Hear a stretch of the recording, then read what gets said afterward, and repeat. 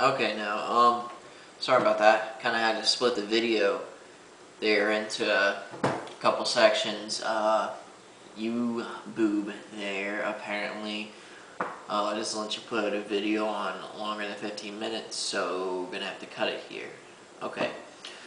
Now, I believe where I was at, I was basically about to show you the, you know what, even before I get there, that's why you should keep supporting me. Hopefully convince me to get a new camera. That'll probably help too. You know, because now I have to kind of split it with like weird numbers and stuff like that. It you won't understand. It's kind of weird. But anyways, so sorry about that. I gotta split it into two sections. But I believe anyways where we left off was with the. I was about to show you the Actinic bulb. Okay. And I'll go ahead and just show you the differences again because I know it's two different videos, but anyways. Alright, and remember, Actinics are usually around, I believe, what's that, 50,000 K? But they can range. It can be as low as 40,000 or something like that, but anyways, here goes an Actinic bulb. As you can see, blue, very blue, with maybe a slight hint of purple in there. Just like I was telling you, so that's an Actinic. Good for very deep water, salt water especially. Also makes your tank look nice. Alright. And then that's your 10K. And of course, as you can see, that's pretty flat out white. Maybe a little tiny hint of blue. But as you can see, a huge difference. And that's basically what this video is about, showing you what color temperature is. Okay? And I believe I mentioned it in the first part, is you can't compare two completely different bulbs in an exact color temperature. There's going to be differences. Like I believe the example what I use, like a T8 or a T12 against a metal halide, it's going to be, a little bit different. And I'll actually show you an example of that by the end of this video. But usually you can compare, I don't know if I said this, usually you can compare stuff, like you can compare a T12 to a T8 to a T5, power compact, self-ballasting, SHO bulbs. I mean, usually you can compare all those fluorescents. There might be a slight difference, but shouldn't be too noticeable. Other than that, that's pretty much all you need to know about that. Of course, there's going to be some more stuff into, color temperature stuff, and I'll probably actually get into that in later videos. This whole lighting thing gets pretty complicated. A lot of it's just theory too, but it gets pretty complicated. But as I do other videos, I'll actually probably get into dip into the other little subjects as I dip into the main subject of that video, and you'll kind of see the whole picture. All right, I'll start explaining a little more in depth as we go on here. But I'm going over basic stuff that you need to know and whatnot.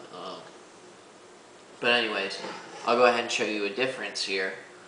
Very, very apparent difference that's right here. Anyways, this is like your average, hood that comes with your average tanks. It's a single T8 or T12 bulb. It comes with like your standard aquarium or marine land hoods, and they're usually about 8,000 K, which is this. And as you can see, it's mostly white, has a little bit of a pinkish tint to it. Alright. Now we're going to compare this to an LED.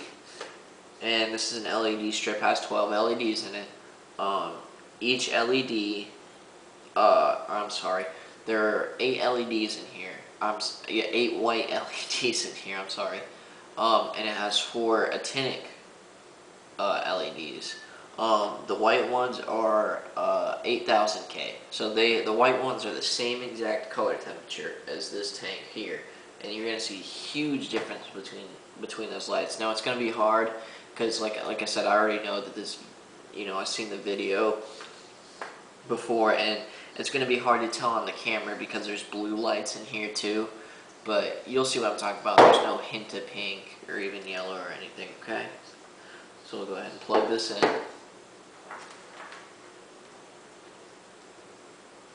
Okay. As you can see, that here, maybe you can see it if I tilt it to the side. As you can see, there is no hint of pink or even yellow whatsoever. It is completely white with that hint of blue in there. It's almost like a 10,000 K bulb in T8 or T5. See, so it's a little bit different. You know, like I said, it's not entirely different, but it's definitely different.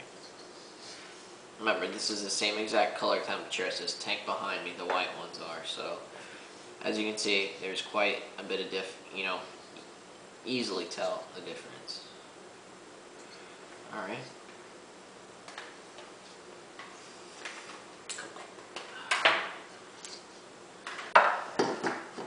Alright. Yeah, so just know that, you know, I think it's a pretty important thing to know, so you don't go off on a limb like that, maybe buy something by mistake, alright? I guess that pretty much wraps up the color temperature show. I mean, I pretty much, you know, showed you what it was, you know, kinds of energy that the light puts out, and basically the color, of course. Basically told you what's basically important about it. I'll go over it again. For freshwater planted tanks, I would do a 67K bulb or 6500K bulb. A 10,000K bulb, that's probably the best combination for something like this, because I know a lot of people get a lot of these high output dual T5 fixtures, and that's a really good combination for that. Of course, you know, you can go with like a 6500K one and an Actinic, and it'll make your tank look nice. I mean, your plants won't grow as fast, but it works just fine. Or even a 10,000 Actinic works just fine. I use it, and I actually use that same combination in one of my tanks, and it works just great. For saltwater, you usually want to go a little bit higher. Now, of course, that depends how deep your tank is. I mean, in usually saltwater, like if I have a T5 fixture on one of my saltwater tanks, I'm going to have, you know, multiple, 4 or more at least, okay? You know, depending on the tank. So, generally, you know, I usually have at least one 67K bulb, like a 6700K bulb. Like I said, remember, you gotta remember, all these plants are under the same sun, okay? You know, if it's shallow enough, I'll go with a 67 or 6500K bulb. You know, usually go with a 10,000 almost no matter what, and usually go with a, you know, a 14 to 20,000 depending, and an Actinic usually too as well. Alright? And those are just some general guidelines, of course. You know, you can always go off and do your own thing, but those are just the basic things you need to know, you know, when prepping for that, alright? I guess that's about it then. Thanks for the support, guys, lately.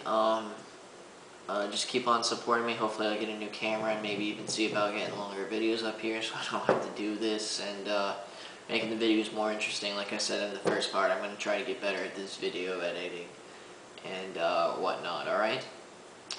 Alright, if you have any questions, just go ahead and mail me. Thanks for tuning in.